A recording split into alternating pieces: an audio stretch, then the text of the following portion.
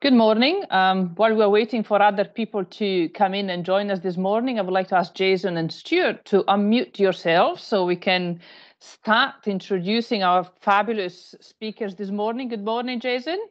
Good morning, Sarah. How are you? I'm good. Good morning, Stuart. Morning. Yeah. How's it going? Loud and clear. Fantastic. So this morning we are here talking about designing distilleries. It's a presentation we had with Stuart Falconer from Laird Architects at DesignPopUp Glasgow last September.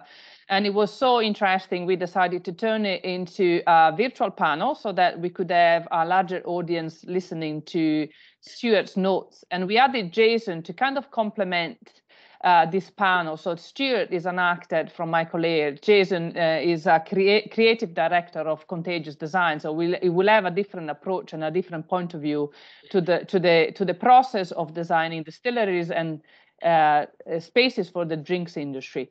So as a little presentation, I would like to go through the profiles of Jason and Stuart. We start with Stuart. Stuart is joined as an associate Laird Architects in 2017 after setting up and running a successful architecture studio in Glasgow and Edinburgh for 11 years. After graduating from University of Strathclyde with a first-class honours degree and master's degree with distinction, he worked on a wide range of projects on various scales for private, public and commercial clients in the UK and overseas. Stuart is responsible for delivering several projects within the office with a particular focus on creativity and design. He has an holistic design approach and prides himself on maintaining excellent client relationships. In addition, he has a strong passion for understanding a successful implementation of project briefs, regardless of size and type. On his other side, Jason is Jason Milne, creative director at Contagious. From retail designer in London for brands like Virgin, Tesco and Marks & Spencer to industry award winner for creativity, experience and design effectiveness. Lecturer at Moonshine University in Kentucky, where his work can be found in distilleries, brand homes, airports and bars worldwide, including Aberfeldy, Islay, Dublin, London, Louisville, Manhattan and Texas. So you travel around quite a lot, Jason. Yeah, used to. Starting to do it again now, yeah. Good. Jason and his team specialize in brand experiences that help turn customers into advocates who return time and again and want to share their brand experience with others. So we kick off, both Jason and Stuart have got the presentation for us today. So we start with Stuart, followed by Jason, and then we have our Q&A session. So get your questions ready. I'll stop presenting my slides so I can leave space for Stuart. Here you go. Stuart, the floor is all yours. No problem. Thanks, Sarah. Just let me get the technical stuff right. Okay. So can everyone see the screen? No problem at all. Okay. Well, thanks, Sarah. As suggested, I'm project director at Laird Architects. We worked in quite a lot of distillery buildings and other drinks industry buildings recently, and as Sarah said, when presented this in Glasgow, we just thought it's some of the more really interesting work that we do in the office, and it was just nice, actually, on a personal level, to be able to share some of this. I'm excited today to be able to share it with Jason. There's a lot of similarities in what we do, and there's quite a lot of differences as well. So Jason hopefully is going to jump in and heckle me as we go through this presentation. So yeah, feel free. It's not a problem at all. So the following presentation, it's the way we're presenting this is really running through the key design stages rather than a project by project basis. I think it's quite nice to be able to share just how we do these things. I'm sure there's a few designers and architects on the call who maybe recognize some of these or maybe do things differently. And again, at the end of the presentation, more than happy to hear about some of that. But the primary focus is obviously on largely on the whisky industry. So before we get into that, there's just a wee intro on MLA. Some of you may know we've got two offices, one in Glasgow and one in Edinburgh. It's fair to say the bigger one is Edinburgh on the left here, and we actually managed to grow through the pandemic, which was obviously good news for us. There's about 75 in total, 25 of which are in Glasgow, in the Merchant City area. I'm based in Edinburgh myself. We do a lot of work, a lot of different kinds of work in different sectors, from offices, residential, education, retail, conservation, leisure, industrial, and of course the drinks industry. We also have sort of three main sectors to the office. Obviously architecture. We have got a very strong interiors department, which focus a lot on workspace design. And we also have a sort of strategic workplace consultancy arm to the office as well. Self-promo done, a bit of process comparison now. So what I thought would be quite interesting to do was overlap the design process within what we do in the office with the distilling process. It's fair to say I wasn't, and I'll admit, wasn't hugely familiar with the distilling process when I began some of this project work, but you learn very quickly and you realise that it's just a sequence of steps. And when we were first thinking about how we might present this, I thought it was really interesting to compare the two. Now, okay, the steps are different thing happens, but essentially it's a process that you follow. I'll not teach everyone how to distill, but as a basic diagram along the top here, and I've just spliced that in alongside the stages of the RIBA technical and the RIBA plan of work. And those who may notice, I've chopped off a couple of stages here at the front and the back of this, purely for effect, really, to compare it to the 6 stages of the distilling process. And there is a reason for that. Quite often, number 7 gets forgotten about, and number 0 as well, and stage 0 as well. But I'll come back to that a wee bit later on. What I think those two initial diagrams didn't really portray is that it sort of suggests it's a bit of a linear process. Now, to my mind, this is a much better diagram. This is also the RIBA plan of work, but it's very much a circular process and about repeating. Those familiar with the design industry, you're constantly refining and trying to make it better and better and better. And I guess it's the same with distilling. You're trying to refine that product and make it as good as you possibly can, and testing, refining, trying again, and until we get to end that process. I guess, Jason, it's probably very similar for yourself. Repeating was a word that I use quite a lot. Iteration. These are the kind of words we're familiar with. We do it for the love of it, for sure. Oh, my screen's just gone blank for a second.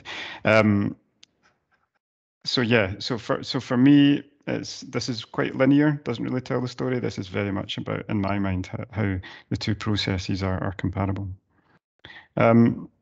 So project locations, again, we talked about how Jason flies over the world. I guess you could say I'm a little bit more local from that point of view. Here's some of the projects we've worked on, well, some of the ones that I can talk about, certainly, in Scotland. What I love about these projects, and I'm sure most of you are aware, are all of these projects are very unique to their site, often next to water for obvious reasons, and very strong connections to historic and cultural environments. To me, it's not just about where the building is, but about the connection to that local place. So for us, that's really what sets apart some of these projects from some of the other work we do in the office. Here are some sort of graphic view.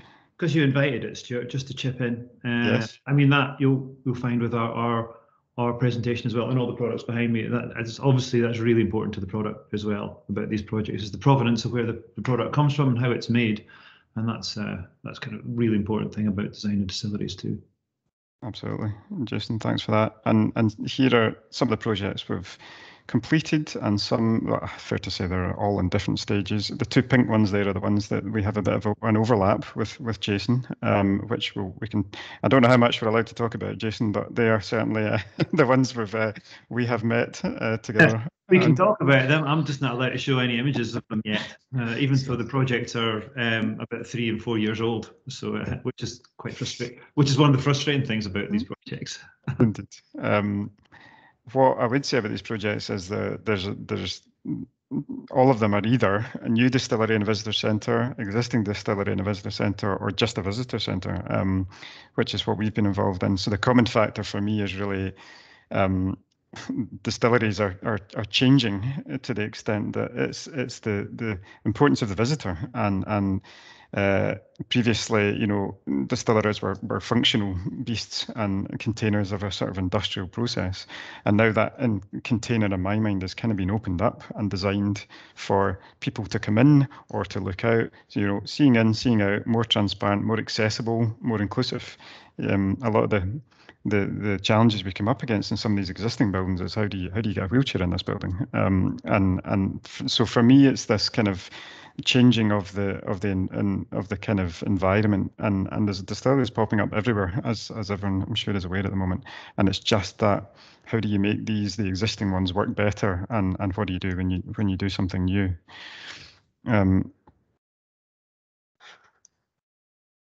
So stage one preparation brief for us. I think this is a photo taken up in Brora when we were first starting out on our Clean Lease project, and we did this with a company called BRC, Diageo, the client. And what I thought was quite amazing about this is what absolutely everybody was involved in day one. BRC organised a charrette, which for me, everyone was there. The client was there. Folk from the distillery were there. All the design team were there. Everyone was part of that initial workshop. Everyone got their say. Everyone got to input, and just how important it is that these projects are not. This is not just about us. I'm showing the nice images and things like that, but this is very much a collaborative approach. From this early stage, Jason, we are aware that, particularly in distillery projects, the importance of brand, the importance of the visitor. So I don't know if you have similar kind of thoughts about that, but to me, it's got to be about everybody at the very beginning. And this charrette was amazing because not everyone needs to understand a plan. Not everyone needs to understand all the technicalities. It's more about just having that input and having that awareness from that. Everyone buys into that principle on day one. Absolutely. I think, the best brands of the world are the ones that are the same all the way through. So if the design team and the creative team involved can all understand everything right from the outset, I think that's a great start. I mean, I'd said to you before this call that the reason Stuart's going first is because 9 times out of 10 architects are already in place by the time we get involved, and that inevitably causes a delay because we'll have a different view on them, on the whole space, which would have been much more helpful if we'd been involved right at the start. In fact, the ones where we are involved along with architects right at the start, we find there's a much smoother run of those projects. Yeah, absolutely. I don't know if anyone can spot the striding man here, but this wasn't the final photo taken, obviously, because no one's looking. Walker. This is Mr. Johnny Walker here. Well, it's actually not. This is our ex-director, Brendan, who I just managed to catch him in this moment, and I just thought it's the perfect striding man, so I dropped him in. So moving on, the first thing we really start doing when we get to the site is analysing it. And again, for the architects on the call, they'll be familiar with these kind of diagrams, just understanding what's going on. I think that these are images from Glenkinchie, just near Edinburgh, where this is what you kind of start with. Here's the reality. What are the challenges? What are the things we need to look at? Where are the opportunities? Very, very simply, what do we need to? What can we open up? Where's the possibilities here? So you can see, obviously this. Those who have been to Glenkinchie recently, the kind of working and the bit we really want to celebrate is pretty much hidden away. You can't get to it. It's all about the journey through the garden at Glenkinchie, and this wasn't really the reality at the beginning of this project. So it's a very much a looking at what you have and looking at where the challenges and where the opportunities are, as with a lot of things.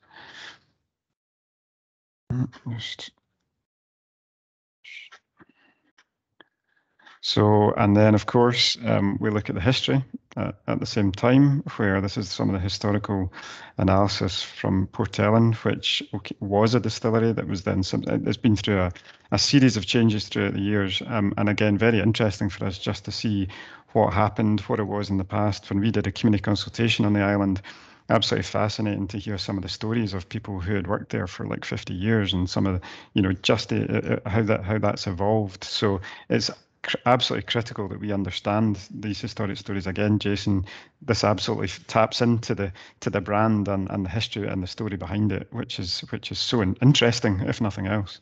Oh, totally. I think also you will find, having designed a number of distilleries, that there's a similarity between every one, and also the process is virtually identical. So absolutely anything that you can cling on to that's true, interesting, should really be brought to the fore, because otherwise you really are just talking about copper and wood, which we've done a lot of times before. Absolutely. From moving from here, now one of the unique things that we've found in some of our projects in this particular sector is that this drawing on the left is actually a drawing that we were given as the brief. And what I think that shows you is this is very unusual in terms of an architecture project, is a process drawing. So things have to go next to things. Kit has to go next to kit. This has to work as a functional building. This can't just be a nice idea. So the first thing we do is we get this drawing on the left, is we then try and turn it into something that we understand in terms of 3 dimensions, and make sure that from the beginning that is absolutely built into the design of this project. And I think that is quite unusual for us, is that we are given a drawing to start with in terms of the process.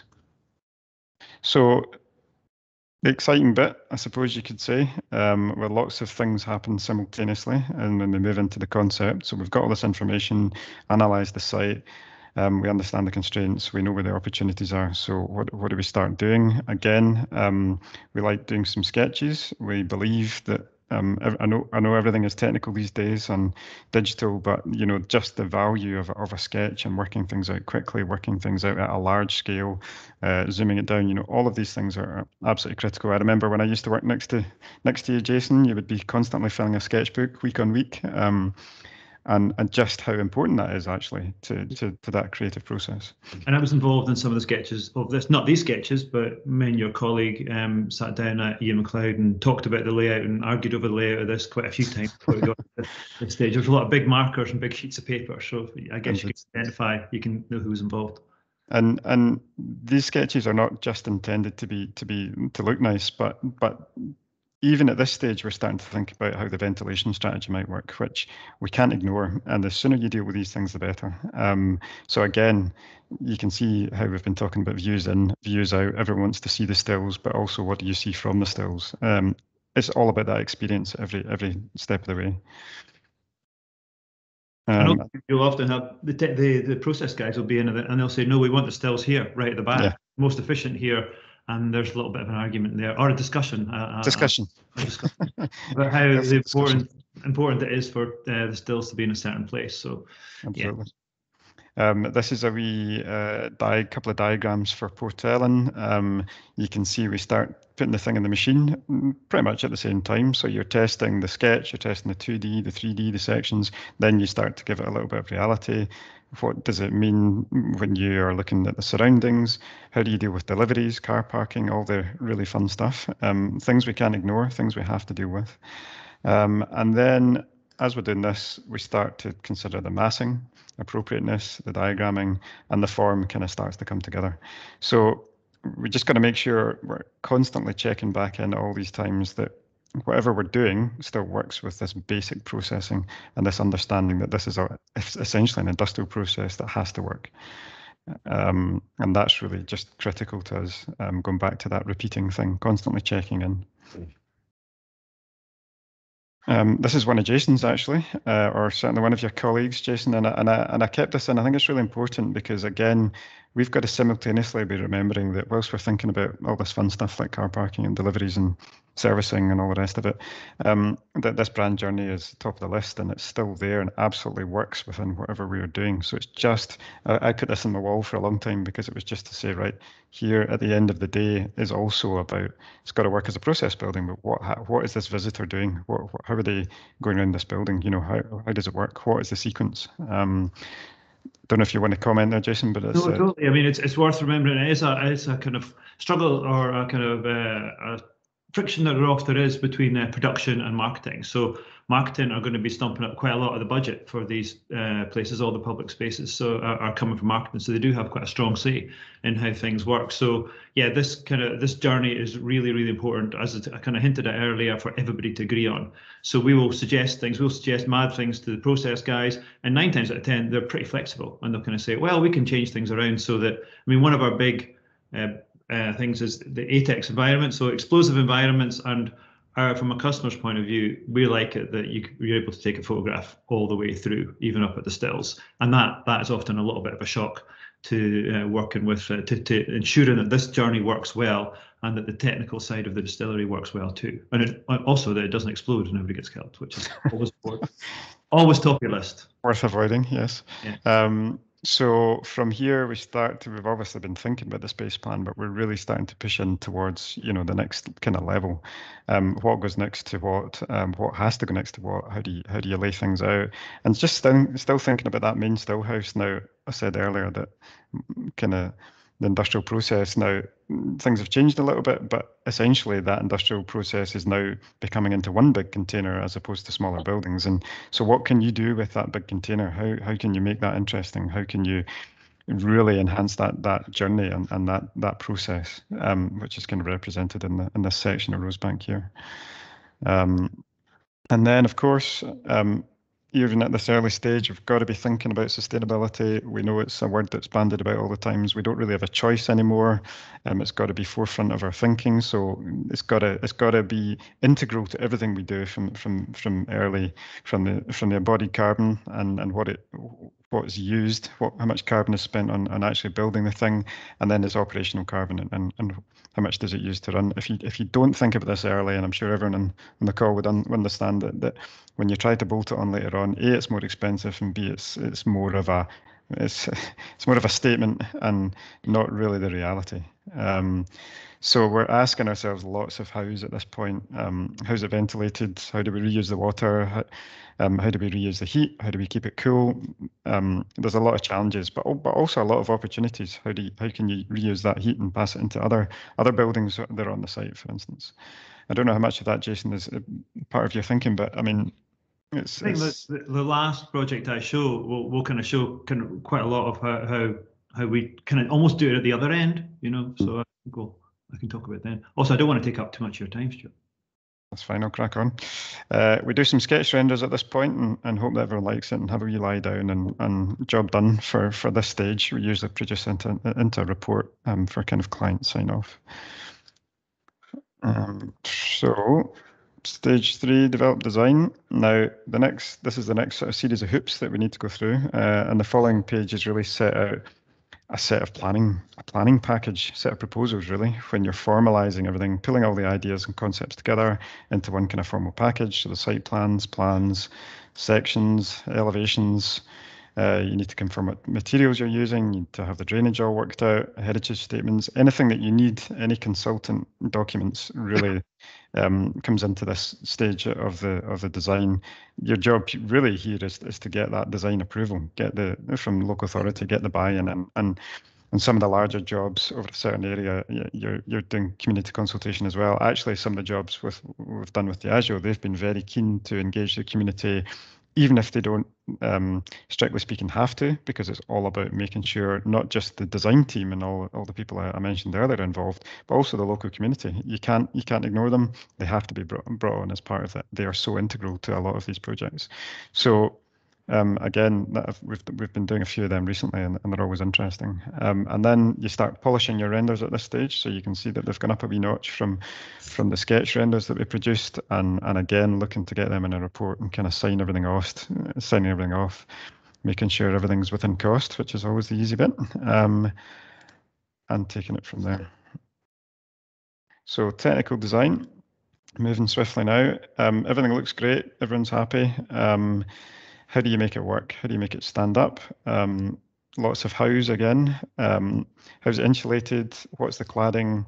What's the glass, etc. All that sort of stuff. You're then just adding that next layer of technical detailing on.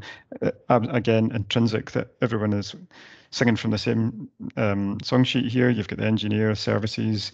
You can't forget about all the process gear. All of that stuff has to come together at a stage. So it's that, for me, the distillery projects have that extra layer of kind of technical complication in terms of this processing kit and this industrial process that has to work on top of what you would usually have to deal with in a typical kind of architectural project. Here's some typical technical drawings. Those some of you may be familiar with. Different scales.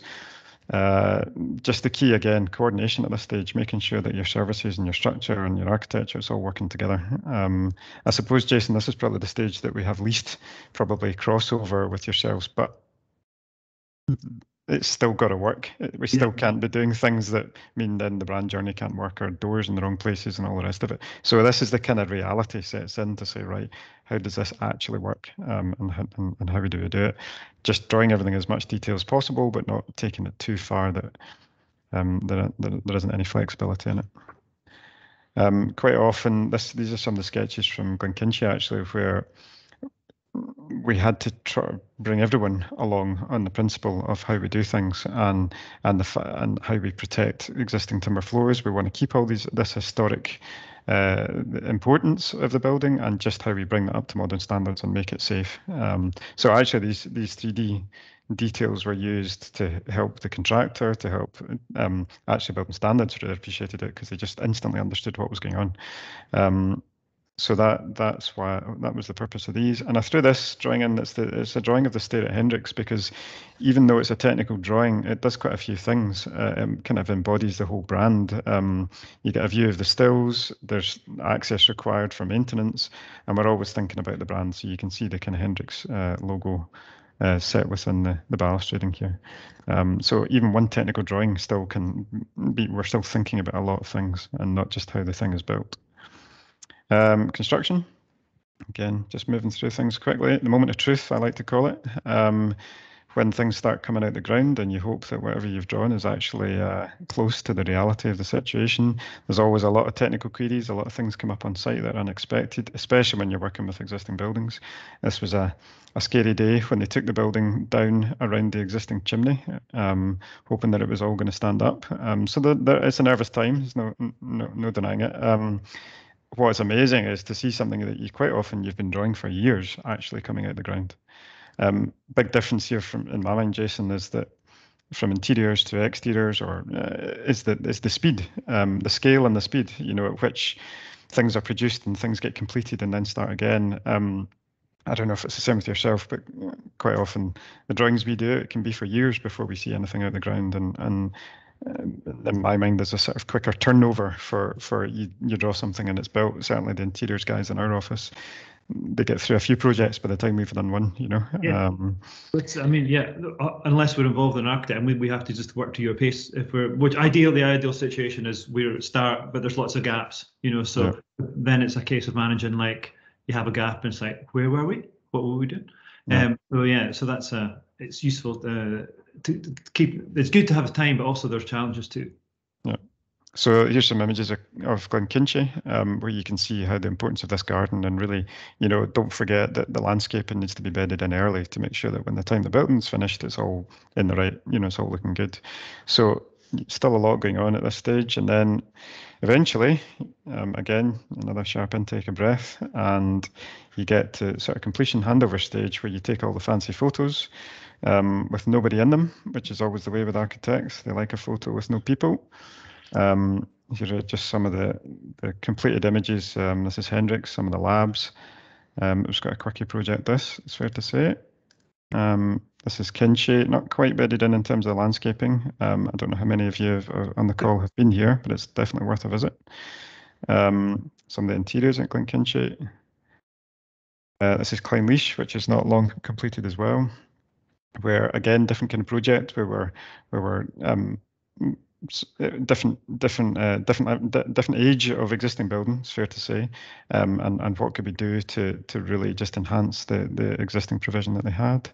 And then I think the stage I chopped off earlier, but the bit that architects like to forget about, but is absolutely critical, is in use and feedback. And we're always learning lessons, and just make sure that that is absolutely forefront of our mind, is that when we hand the baby over and we're exhausted, it's just still to say, well, it lives on. I was going to draw comparisons between that and whiskey, but it's you could draw comparisons between most things, but I think it's just important to say how important that is. And again, Jason, I think it's probably quite a good time to pass over to yourself in terms of that. What is the actual experience at the end of the day, and just how important that is. That was great. Thanks, Stuart.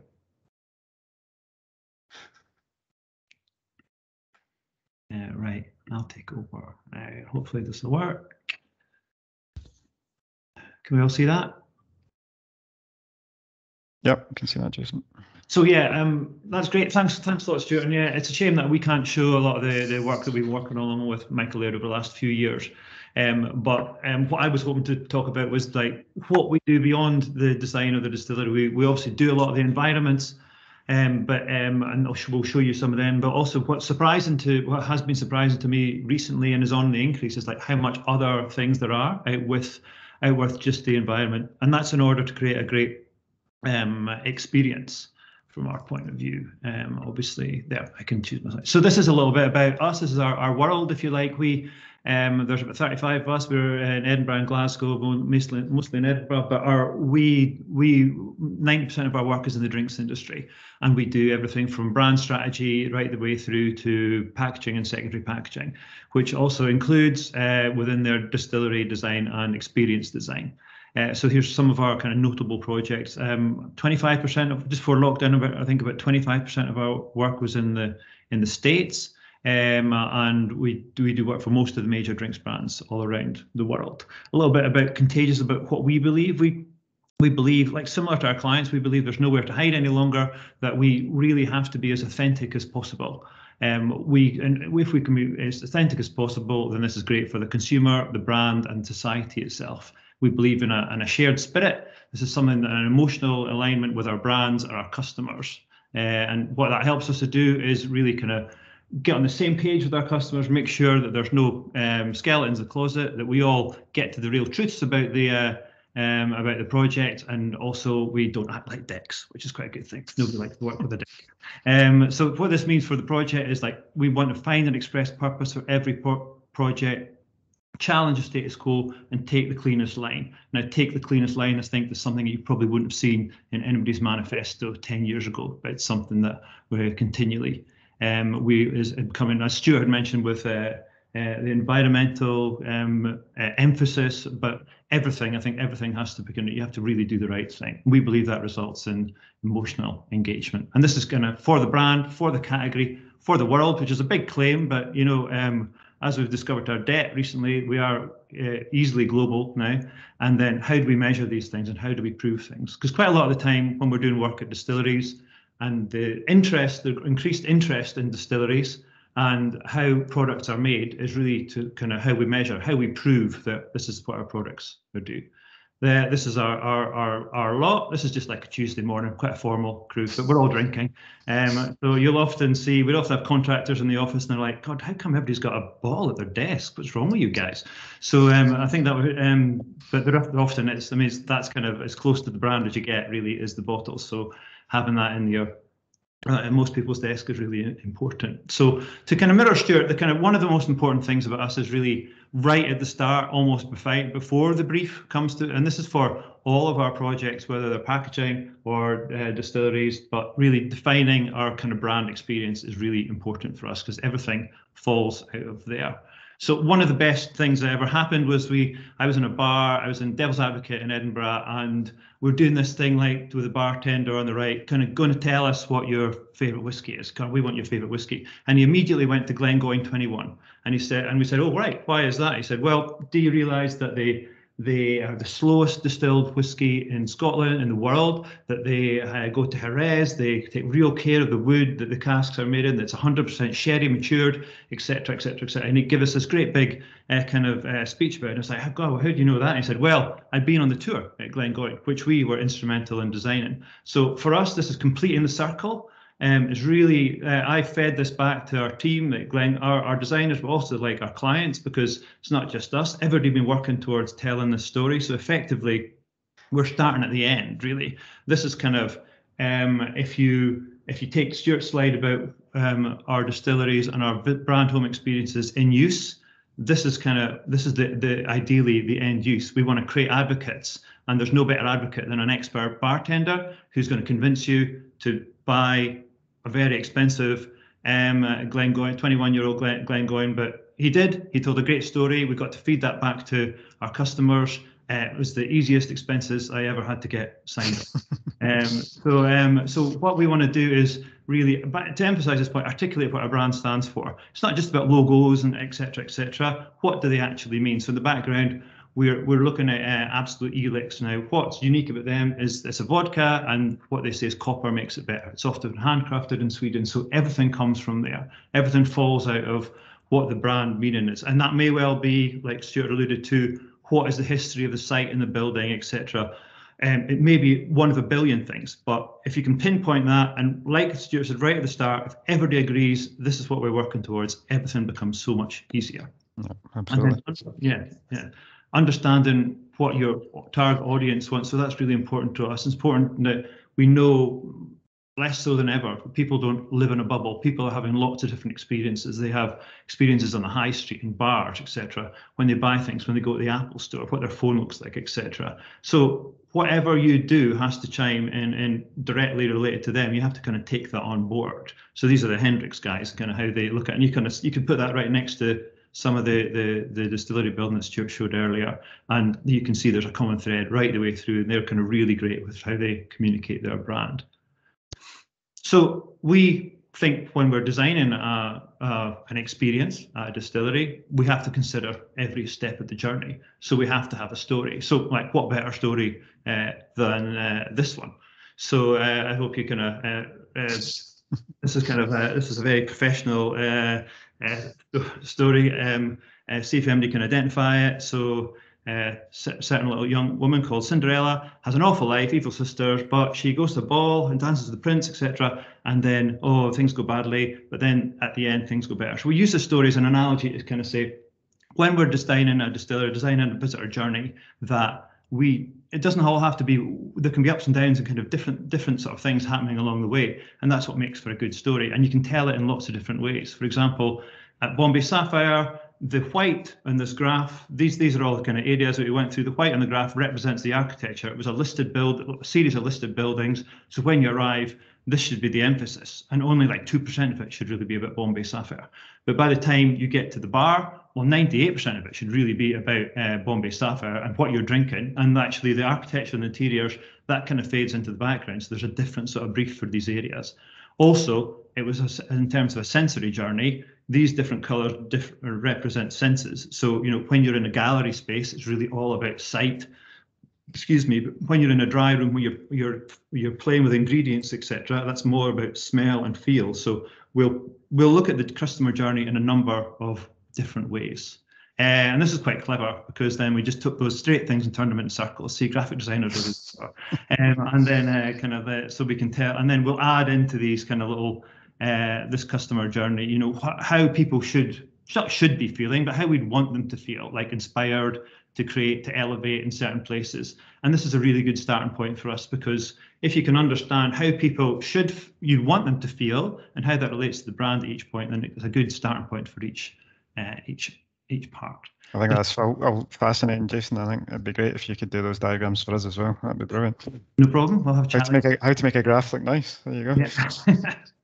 So what do you want your takeouts to be? Increasingly, we've had situations where, if somebody's got a bad TripAdvisor review, we're like, oh God, we've got a meeting with them tomorrow. They're going to be really pissed off, because it's more and more important. Their TripAdvisor reviews are really important, and their online presence is really important. Like I hinted at earlier, it's important for us to decide that you can take photographs all the way through, because that's increasingly important.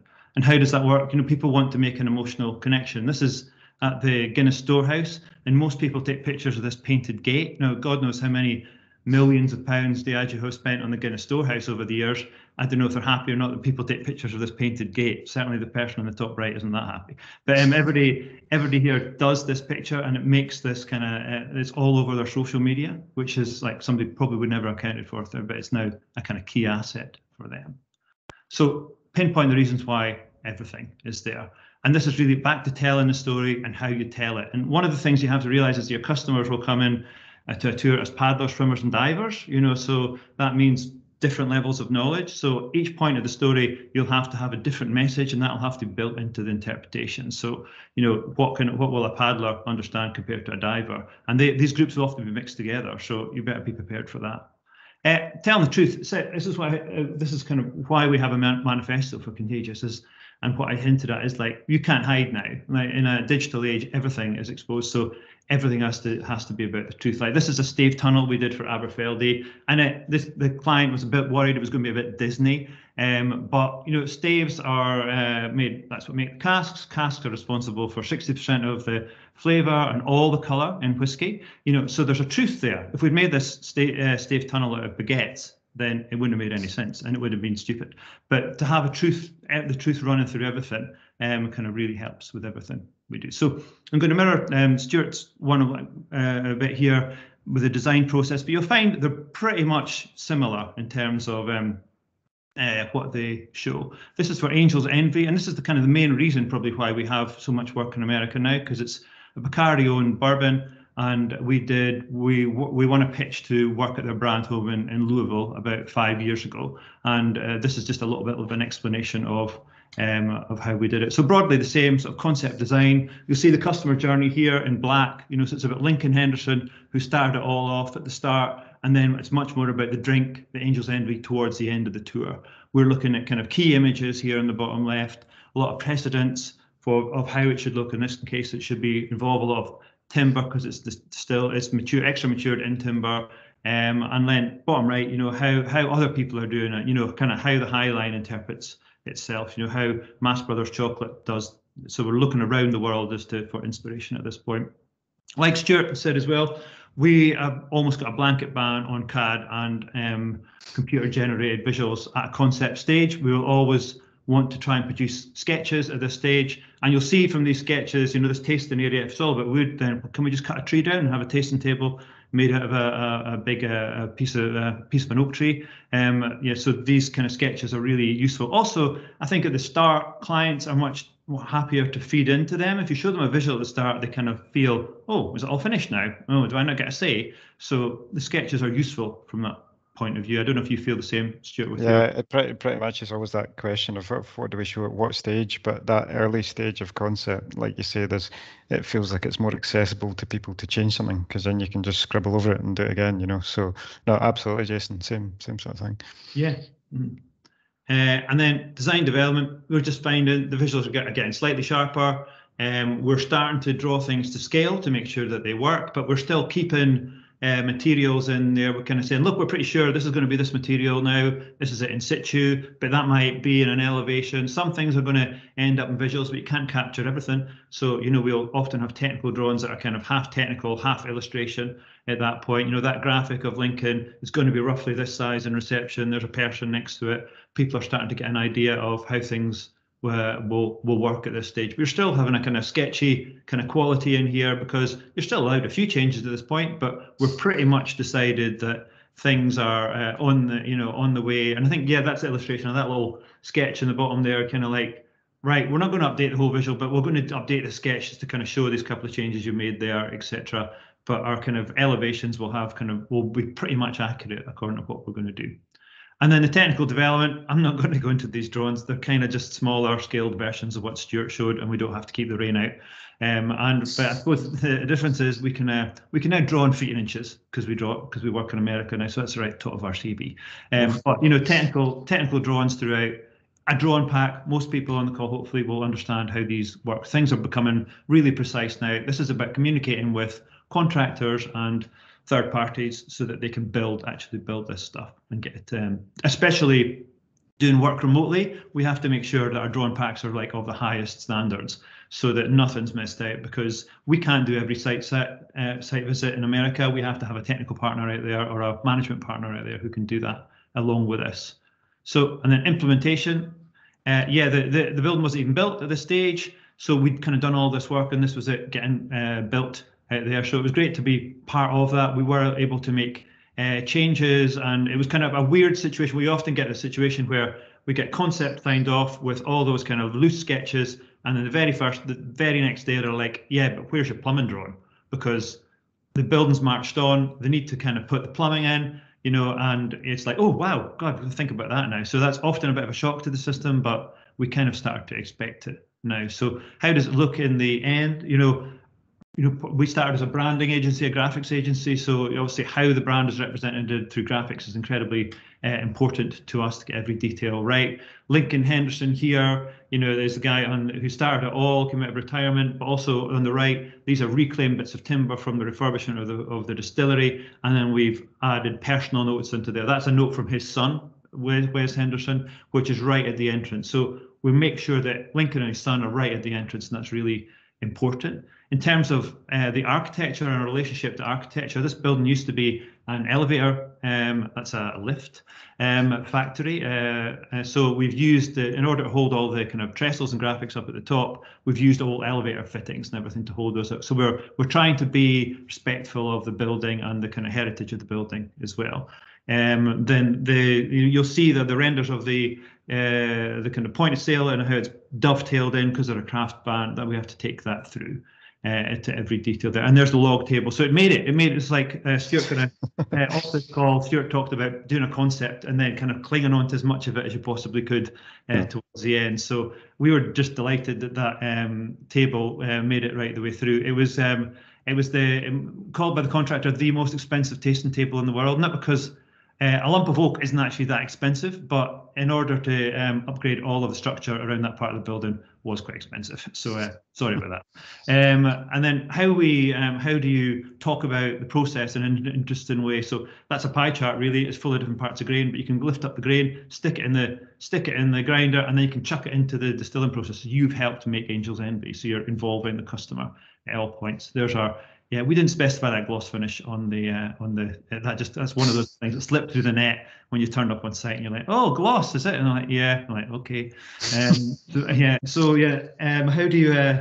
How do you expressing the brand and the key points? You're going to have time to pause here. You're really kind of at market kind of display with the brand very subtly in the background. But again, adherence to how it's made. So the whole of the front of the bar is made out of limestone, and the water in that area is filtered through limestone to make the product. So you're always trying to refer back to how things are made. And then kind of digital. Increasingly, there's digital aspects of our projects now, so those are kind of automatically built in.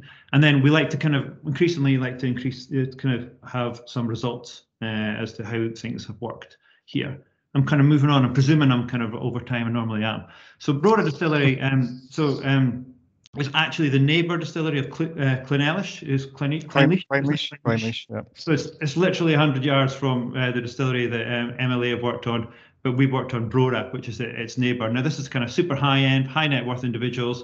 It's not really something you can buy a tour on. You kind of have to be invited into this place. But I'll show you a little bit about beyond the distillery, how it kind of works from our point of view, more as a brand agency than an interior design agency. So this is obviously before. It's before, so this is the distillery is a bit of a state to start with, and this is after. These are just kind of iPhone snaps at the moment, but everything in this, again, we've self kind of a flagellation thing about creating very heavy wood tasting tables, which we've done at the back there. But every single aspect of this, we were responsible. It's very traditional, but it's incredibly high level of kind of spend per square meter in here, and so. It's a very, I think it's kind of like really good sort of traditional, right for the kind of customer and right for the brand at this point. But just, I think the one of the most interesting things about this project is the depth that we've had to go into kind of behind the scenes. So they insisted that the furniture was all reclaimed, that we got it all refurbished. So starting from here back, and then This is be-seated just around the corner of where I'm at now in Edinburgh. Get that all done. That all the signage was inlaid with gold leaf. And gold leaf is great because it doesn't tarnish. It's slightly more expensive, but it's a really good material to use. We also were responsible for designing and sourcing the glassware and the jackets that you would get when you're up on site there. A whole bunch of other stuff that I'm not allowed to show, but here's a kind of short list of what we were also responsible for. My favourites there are the salmon fly brooch and also the hand sanitizer, which is like, I don't know, everybody in the studio was obviously fighting to design the hand sanitizers at that point. But the gate in the background, we designed that gate about 500 times before we got it right. So if you're working with a brand, so you get it right and then you kind of go, all right, but then it doesn't work from a practical point of view. So that circular thing that Stuart's talked about there. Also their campaign, these visuals, you know, the key visual, this visual takes forever. You'll never get that view in real life because it doesn't exist. And that cat, that wasn't one photograph, that was about 400 photographs clumped together. You know, lifestyle photography, how it all works together, their tasting kit, that was really important in lockdown, how they appear in a retail environment, etc. So Macallan Distillery, again, a really important piece of architecture. Sorry, Stuart, that none of your architecture's in here. But we've been working to make this a kind of more of a different type of experience. We've interpreted how they own this kind of cast to glass process. So how do we interpret that? We've been refurbishing a lot of the things they had in there already. And then they had an amazing warehouse, kind of super high-tech warehouse. So we helped them design this bar in the middle, which there's 6 parts of that bar, which expresses the 6 important pillars of Macallan. And also we designed the light show that went along with it. The light show they had was far too long, so we edited it down so that as you went in, the story really unfolded. You're getting closer and closer to this glass of whiskey. And then this is kind of like the real key moment. We also designed it so the bar could be taken to bits. Each element had a battery in it, so it could always be glowing, even if it was independent. So you could have different styles of tasting. Or at the time when we were designing, it was really important for social distancing. And we've just finished their retail there as well. So I'll just run through them. But interestingly, from the point of view of Macallan, they now don't talk about tours any longer. They just talk about experiences. They see the retail as more of a gallery type of space. I think the cheapest experience you can do at Macallan is 50 quid, and then it goes up to 250. But their core customer is really not so much about people who come and do an experience there. It's about people who they invite. They know what they're going to buy. They're going to buy tens of thousands of pounds worth of whiskey. So those are our target market. So this is really that's why one of the briefs is not traditional type of retail, but they wanted to be able to display as much of their product in this wall as possible, which is in a process of doing. This is an early photograph, and for it to be flexible. So this space now looks completely different according to the campaign that they're running just now.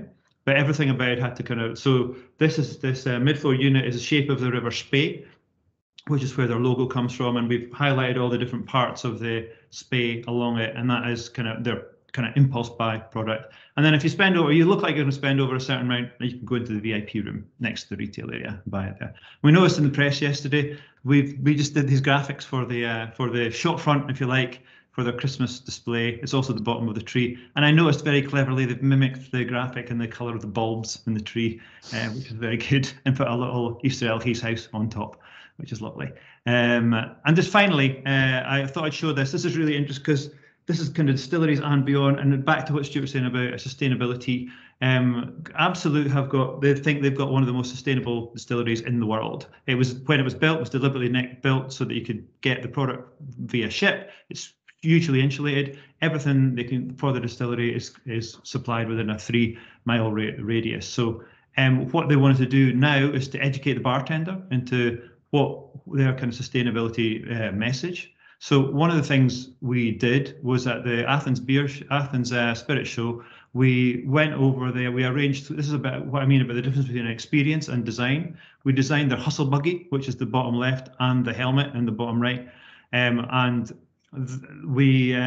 guys went out there just before the exhibition, and they went around all the key accounts, the best bars in Athens, and collected all their citrus waste. And then we worked with an Australian recycled cocktail company so that when the bartenders all came to the exhibition, all this waste was kind of recycled into stousse, which is a component of a cocktail. And we made recycled cocktails so we designed the stand. We made these recycled cocktails, and we also educated them about not only can you make stews out of recycled product, you can make cleaning products for your bar and everything. It's all about sustainability. Star of the show was like the cheapest thing. It's just like a helmet, which is a disco ball. But that's also part of the brief, is like, how do you make sustainability a cool, interesting thing, and not just about, sandals and bad cheese. That's a little bit from me. I think I should stop sharing it. I've got no idea how much time I've taken to do that. There's no problem. It was highly, highly interesting and entertaining. So thank you very much. Just a reminder, if you want to ask questions we've got 5 minutes. Teams is telling me. So if you want to ask questions, you can use the chat function, and I'll kick off with one question that comes to mind for both, actually, probably the two different points of view. Obviously, distilleries traditionally, they were in buildings where visitors would come in. So when this new requirement of having a visitor experience or a visitor tour comes in, and how did the companies adjust to it? And all of a sudden, all the distilleries, they need to include the opportunity to allow visitors to see what's going on in the buildings. Yeah, I'll maybe take that. Yeah, sure. I think that's something that started in the late 60s, I think, with Glenfiddich. I think they were the first ones to do it. And it's grown up since then. I think this is my client's quote, but I think we're in the kind of third generation of brand homes. The first one was like, you turn up and you get a dram and somebody will show you, a grumpy man will show you a pipe, and that's great. And the second one was like a little bit, not so grumpy man will take you around and you can see a distillery and there's a shop and you get panini. So that's like the second generation. Scattering over it here. Third generation, I think, is what we're starting to see now, is with the likes of Macallan, who kind of say this is an experience.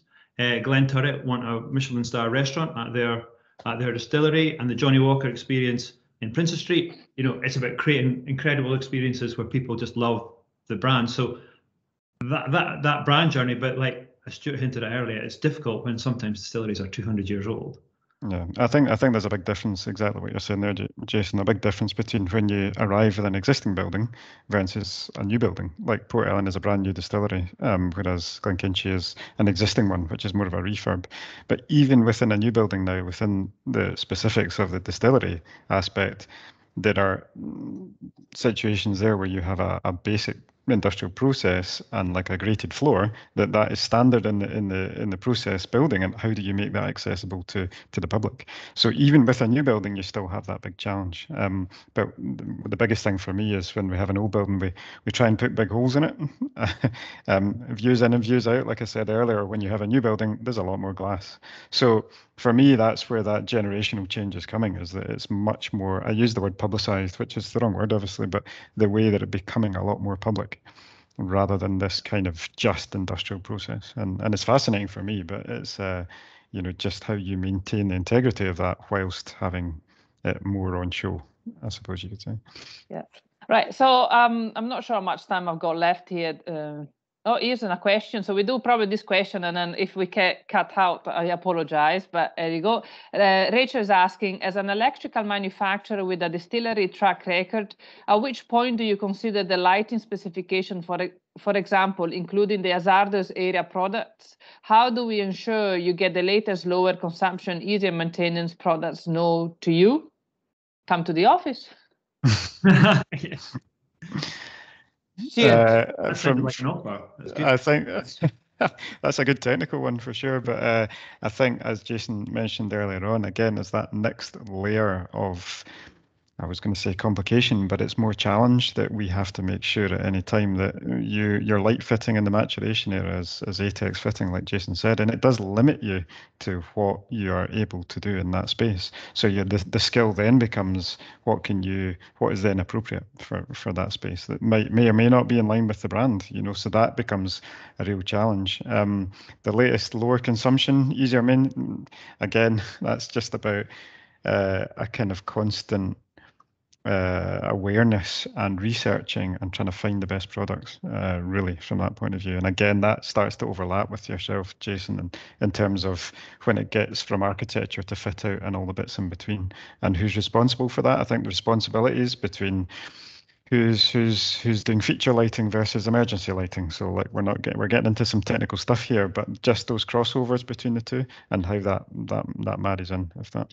Very quickly, we just if we consult with the health and safety guys at the distillery and we try and push them, they'll automatically go, this is a ATEX room, but isn't really, because ATEX is only like a meter or a meter and a half from the still. And we've had clients who used a glass screen in front of the distiller, in front of the stills. We said, well, if we put the lights here, they're no longer ATEX, and you can get rid of the glass screen altogether. You can use the money you were going to spend on the glass screen on lights or something, you know. So that's, I've heard of buildings actually getting bigger and it being cheaper because they didn't have to use ATEX light things or ATEX equipment. So. Okay. Right, I've got, as I say, we keep going until we get cut out, and I apologize for if you have any questions. I'm talking to our lovely audience. Maybe you could just drop us an email. We're going to ask Stuart and Jason to answer and then put out a little article on our website.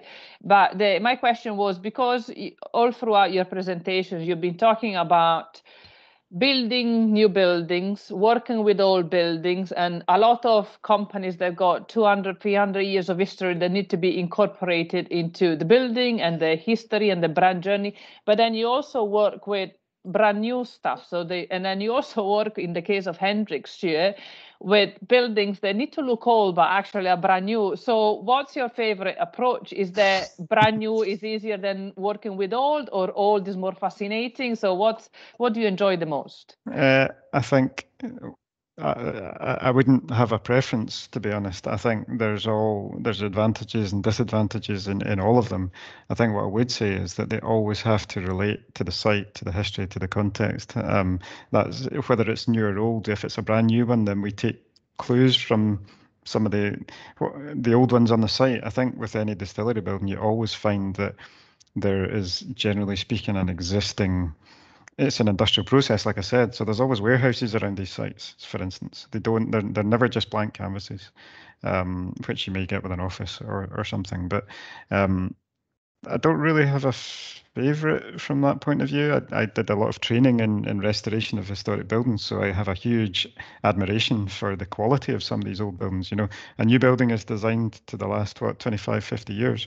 Some of these buildings are already 300 years old. So there's obviously a massive push now with the sustainable agenda to reuse existing buildings, and the first thing we do at the site, for instance, at Port Ellen, is saying, right, what can we keep? And then what should we keep? What are the most important buildings? What are the ones that are already falling down? Some of the ones at Port Ellen were already so badly deteriorated that they had to come down in any case. It just so happened they were the ones of least value. So it's more about working with the historic consultants on a historic project to say, right, that's worth keeping. We've got justification to remove that because it's already half fallen down in the first place. So like, it just depends. And that's the thing about, if it's a distillery building, there's always an interesting history, and there's always that local story and connection to the kind of place. So no real preference, I would say, Sarah, but they're all interesting from that point of view. I'd agree. I think we'd always strive to do something different each time. I think we often get initial kickback from clients kind of saying, well, you've already worked on 40 distilleries. And like, what, am I just another one? It's like, yeah, but if we do the same one every time, then we'll only get to 41, you know? So it's understanding, again, I'll have one, but what does the brand mean and how does that fit into that particular building? Like, for example, at Brora, you saw we did something incredibly traditional, and we had to even source all the right kind of artwork for that. But equally, we'll work on old buildings where we'll put something in that feels incredibly contemporary and kind of really jars. Or compliments is the right word, isn't it? Not jars. We're not looking for things to jar. Compliments that building and kind of shows that something new has happened in there. I'll be glamorous. We just finished a distillery in Manhattan called Great Jones Distillery, and we worked with artists and designers out there, and we created a kind of experience in the basement, which was much more akin to, I suppose, a bit of contemporary art. Really, it's supposed to take people completely by surprise in the basement there. So that type of thing is sort of trying to kind of take people on a journey and kind of introduce things that they didn't expect in a kind of what I think is a 1930s building in Soho in Manhattan. I think that's some of the most interesting, best quality design is where you maybe do get a bit of the unexpected. Maybe you come into something and you just don't expect that, which especially for a historic building, can be really interesting. And I think from an architecture point of view, the kind of word that you alluded to, Jason, about authenticity and about kind of appropriateness. Like, is this actually an appropriate thing to do in this site, even if you're allowed to do it? So there's just that awareness of these things, I think, is critical. And when you work on an existing site, that there is a lot of voices you need to put together. Is the council and the building control and the community and the company itself. So how do you manage to, well, not keep everybody happy because it's impossible, manage to tick the boxes so they actually allow you to go ahead and make a beautiful building? If you had another half an hour, Sarah, would I know what I was going to say. I think what I was trying to get at in my presentation, there's at every stage there's a lot of hoops to jump through. There's a lot of hoops in your own office to jump through, as I'm sure Jason will agree. Is design is such a specific, personal thing. Some people will look at some of the stuff we've done and think, oh, I hate that. That's okay. It's it can be a very personal thing, and it's like you're looking at a piece of art. It doesn't mean it's better or worse. It just means it's a personal style. So that is a challenge in itself. And I'm always kind of amazed at the fact that a building has been built in the first place, because there's so many things to get through, and you've ticked a lot of boxes with some aspect, whether it's building standards, whether it's planning, whether it's the heritage side of things, and then a whole other set of things come in, and then we've got to be thinking of this. So I think when I was listening to what you were saying, Jason, just that ability to be constantly thinking about everything is such a key thing, that you're not forgetting about one thing or another, and just being mindful. And that's why I think we have all these wee reminders and put things on the wall next to you, and just to say, don't forget about this. So I think you said it there, Stuart, it's always about checking in with all of these people. And as we said, these projects can last for 3 years, 4 years, so sometimes we'll find that we have a whole new brand team on the project, so we sold an idea to the first set of people, and then we're already down the road and they're kind of going, why is that blue? And you're like, well, so-and-so, well, they don't work here anymore. It's like, well, and then there's a big discussion then. So there is a kind of constant kind of balancing, and it's like, because then they're not invested in that idea because it wasn't theirs, and that idea costs 10 grand. And it's like, how can I kind of convince this person it's the right idea when they weren't in the original discussion? So these are really complicated projects, I think. And as I say, there's a whole process technical side on top of that as well, Stuart, which is interesting too. Okay. Right, no more questions from our audience. So thank you very much both for this session. It was really interesting and great fun as well, I must say. So that's us for this year. We are done. I'll probably see you back early next year, and then we'll promote the new topic for our virtual panel as soon as we can. Somebody's clapping their hands, so happy days. One clap, I'm happy. That's fine. Fantastic. So thank you very much again for both, and for the audience for staying with us all day. We got a heart from Jason. That's lovely. Merry Christmas for everybody, since we are December already, and I shall see you soon. Thank you very much. Cheers, Sarah. Thanks for inviting us. Bye-bye. Bye-bye.